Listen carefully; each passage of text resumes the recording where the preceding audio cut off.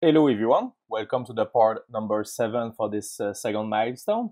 So what we're gonna do for this one is gonna be about finally make sure that the user can be logged now with Facebook, and after that showing the main application and not just this logging page when you get logged. So this is what we're gonna do today. So first thing we're gonna do is we're gonna jump back in the code. Also, I'm going to show you, I've run React Native Debugger, or you can do this in Chrome and just click Command D and putting Remote.js debugging, or I think in Android it's Command M to make that open. And now what we're going to do, it's here, we're going to log this result we get here. So inside the logging page, we're going to log the res right there, just to see what we got. Oops, sorry. I'm going to refresh, Command R, and now I'm going to open my React Native Debugger. I'm going to click on Continue with Facebook, and I'm going to click on Continue. And now you see what I got. So I got an object here where I get 3 values. One's going to be is cancel, so it's really good for you if you want to know if the user get canceled. And also we're going to get the grade permission. So this is what the user give you access as a permission, okay? So here we just get the public profile. Here, because we also want the email, we're gonna add the email. So here we're gonna add email right there. So now after that, what we're gonna do is we're gonna do some kind of if statement right there. So we're gonna say if res that grant permission and res that is cancel is false. So we want to make sure that we have grant permission plus the res is cancel is false. So the user don't have cancel it. And what we do now, it's after that we're gonna call another function coming from the React Native Facebook SDK, and that's gonna be access token. So this function access token, what we're gonna do is gonna be again a promises, and we're gonna see what we got. So we're gonna say const data equal await access token dot get cur access token. So getter for the access token that this cur like for finally the user you have inside this application. Okay. So now I'm going to remove this console log, and now what I'm going to do is I'm going to console log this data right there to see what we got, okay? So now I'm going to save, refresh my screen, open my React Native Debugger, and I'm going to click on continue with Facebook. And now when I click on continue, what I'm getting now is this is the data we receive, okay? So now we receive Facebook token, the access token, and also we receive like other information, and we have here the 3 permission, the email, public profile, and the user friend, okay? So now if I open GraphQL, and I'm gonna click on my login right there, and I'm gonna change my login with this access token. I'm gonna copy paste this login right there, and now I'm gonna click play. Now I get my login token. So this is what we want. So now you see that create for me my user. So this is the plan. We need to get this access token for doing the mutation. But how can we do the mutation? So now what we're going to do is we're going to jump at the top of this file, and we're going to import 2 libraries. First, going to be GQL from GraphQL tag to create the GraphQL query mutation. And also we're going to need the GraphQL wrapper. So React Apollo, GraphQL HOC right there. So first thing we're going to do, it's here we're going to create the mutation. We're going to create logging mutation equal GQL for putting the query right there. Backtip, don't forget backtips. We're going to say mutation here. And now right there, we're going to say $provider. So provider is going to be a variable. So, and this is a style of provider. So this is the same style as what we have right there. So provider and token, okay? So we're going to say token with a $, because we create a variable, token token.tolen is going to be a string, okay? And now after that, here what we do is we're going to say logging. We pass the provider, going to be equal to this variable we just create at the top, and the same for the token, token, $token, okay? And now here what we're going to ask back is the token, so almost what we do here. After that, we're going to wrap this logging screen with a GraphQL tag, and we're going to put the logging mutation inside that. And also you can put some name, and you're going to see why I want to put a name. I'm going to call that logging mutation. And now just for showing you, I'm going to console log inside my render the props, okay? So I'm going to call props. I'm going to say this.props. It's going to be easier for you to see it. I'm going to just make it a bit bigger, okay? and I'm gonna refresh my screen, and now you're gonna see my props. So my props, what I receive, so we don't need that, what I receive is the logging mutation function. So now I can call this function right there. So here I can say if we have data. Now right there, what I can do is I can call my function right there, this that props that logging mutation. But the thing is, I want to put also variable here, and this thing is going to be an asynchronous call, and I can receive the response right there inside my component. So here what I'm going to do is I'm going to call that server response equal await this prop logging mutation, and now this thing can take an object where you can put variable, and this variable is going to be the variable you have right there. So provider and token. So here what I'm going to say provider. Here is going to be pretty easy. It's going to be Facebook in uppercase. And for the token, we're going to say data.access token. We'll get the autocomplete. Facebook have done their job. They have all typed this library. Okay, so now we have the server response here now. Okay, so now we can console log the server response here if you want to see it. Make sure you are inside the scope of the if. Okay, and now, so this is what we're gonna do. So I'm gonna refresh my screen. I'm gonna open my debugger. I'm gonna click continue with Facebook. And now if I click on continue, I'm gonna get inside the data server response. This is now this data object, data logging token. So now this is the token we have. This is the GWT token we just created in the server. So now what we can do is we can save this token. So we're gonna get this token by doing equals server response that data that logging. Here I can receive my token from the destructuring that. And now I want to save that in my async storage. So async storage came from the library React Native.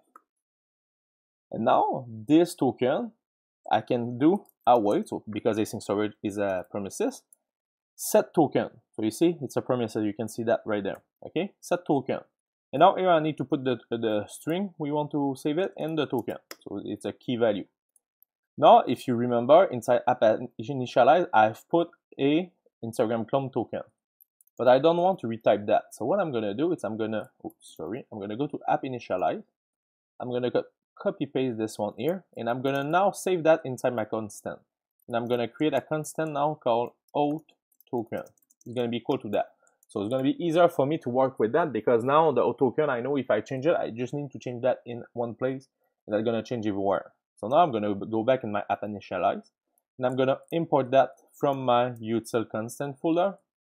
So that's going to be out token, and now I'm going to just change this get item right there to change with this out token variable. So now inside my index, I'm going to need to import it from my constant folder. So this is out token, and now what I'm going to do, it's here when I save it, I'm going to change this string to be out token. So now they're going to be saved at the same place. Okay. So now I'm gonna run that. So now I'm gonna save this stuff right there, and I'm gonna save my token. Okay. So now look what's gonna happen. I'm gonna continue with Facebook. I'm gonna continue. Now that saved the token. Okay. But you see, we don't push the user to the main screen. But now look what's gonna happen. I'm gonna refresh again, and now look what happened. We now are in the main screen. So if you follow what happened right now, it's we have saved the token, but we don't do any logic to push it back to the main screen. But at least we know now then this app initialize works. So that what happened is if we have a token, we start with the main app. So we should call this function in the other one. What we're gonna do for now to at least make sure that's gonna work, it's I'm gonna copy paste that, and I'm gonna do for now remove token just to delete the token. So make sure the user gonna be delogged. So now I can just re-put it, and now we don't have any more this token. So now we can redo the logic. So what we're gonna do now, it's finally here, we're gonna import from the nav here, we're gonna import the start main app. So now what we do finally, it's right there. When it's done, we're gonna call the start main app. And also we can put that, just to make sure, we can put this code inside the try catch. So we're sure that that's gonna happen after this one is been done. And for now I'm gonna just throw the error if we have an error, okay, when saving. Okay, so now we are here, And yeah, you can also put another try catch for this one right there and do whatever you want, but at least for now it's good. If you look in the server also, what happened, if you remember, they do the stuff. So here they have created a user, and now we don't need to create anymore. So now time to test it. So I'm gonna click on continue with Facebook, and now I'm gonna click continue, and now you see, and now we get to the main application. But you see, nothing more to do. What we can do is just again change it back this one to do remove item, because what I want is, you see, we get some kind of loading scanner and stuff like that. So what we can do is going back to the login page, came here, importing from the React Native library the activity indicator right there, and what we can do, it's creating a state right there called loading to be false. And here, when the user click on login press, we say this that set state loading now to be true.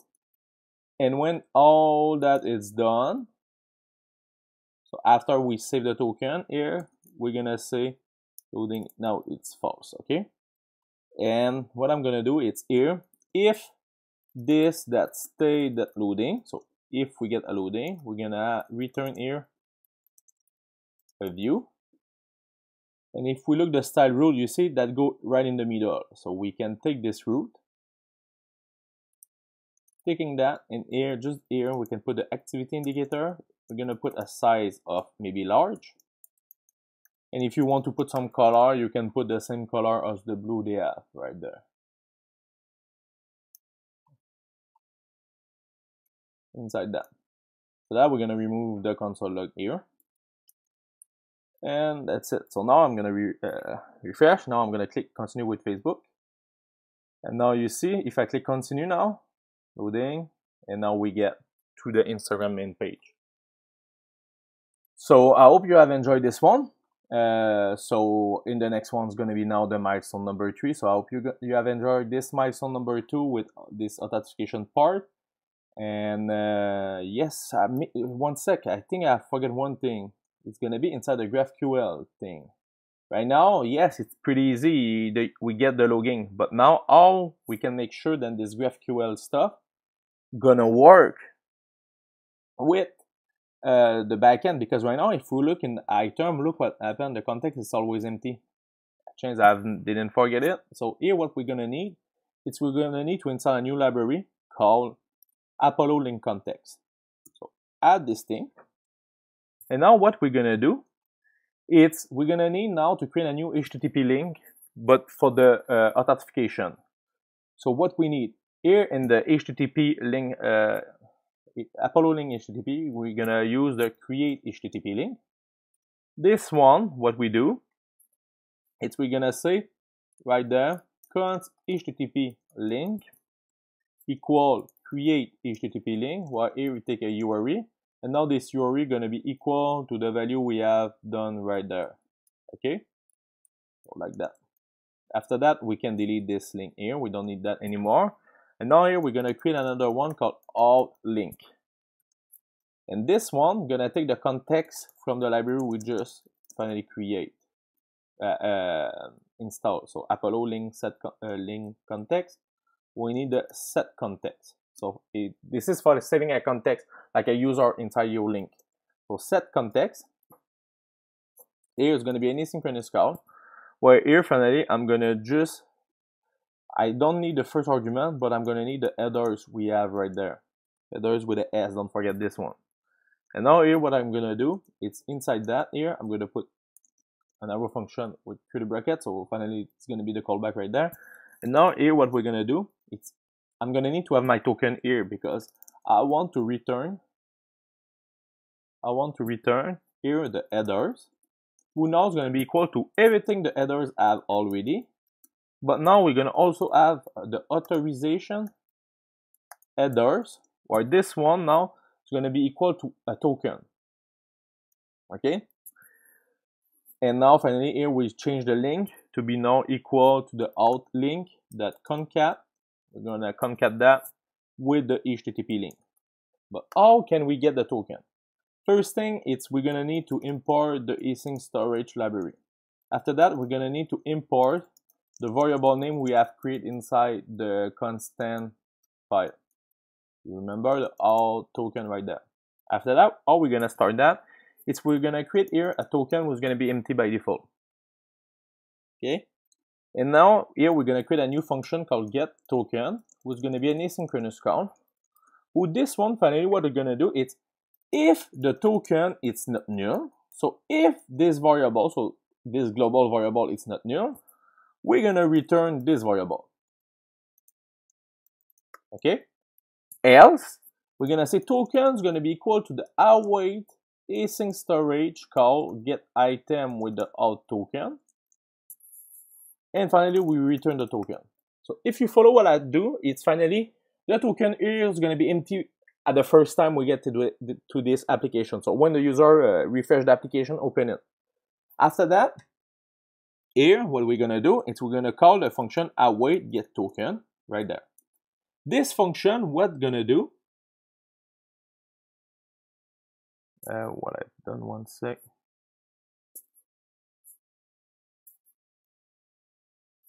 One sec, I don't see why I've done my mistake right there. Equal set context async. Okay, I don't need a comma here. Okay, sorry. Okay, and now follow that. Token is empty by default. We create the out link. Get here, call a function get token. Get token, see, okay, the token have nothing. So we're gonna get the token from the async storage. And now we save it inside this variable. So now this variable gonna have the value of the token all the life of the application. If every time we're gonna call the out link, so on every request with Apollo, we're gonna fetch again the get token, but now the get token is gonna come here and gonna say, hey, the token now it's not null, so return it. So finally, it's just a way for you to don't make your app on every Apollo call to fetch the async storage. So the async storage don't gonna get called every time. Just the first time finally. So it's better for the application at the end. So here the authorization, we're gonna just say token. So if just like a little tip here, so token, we're gonna say bearer because we have asked for that, and here we say token, else we just say null.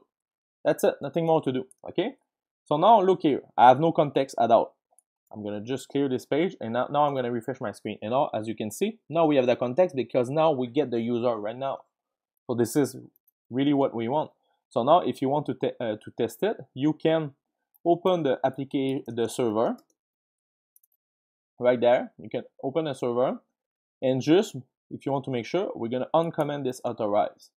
So now if I refresh my screen, you see this authorize make sure it works. So just to show you, if I get the photo right there and I don't put any GWT and I do enter like that, I get an authorize. So you see, so now the authentication part is working. So all that happened with this magic we just create inside this function right there, the get token. So I hope you enjoy. Now this is the real end. So now this is done for the second milestone. The third milestone, be ready to do some like function, and also the bookmark function we're gonna add, and maybe the sharing function. So I hope you enjoy, and we're gonna talk in the next milestone. Have a good night, everyone. Bye.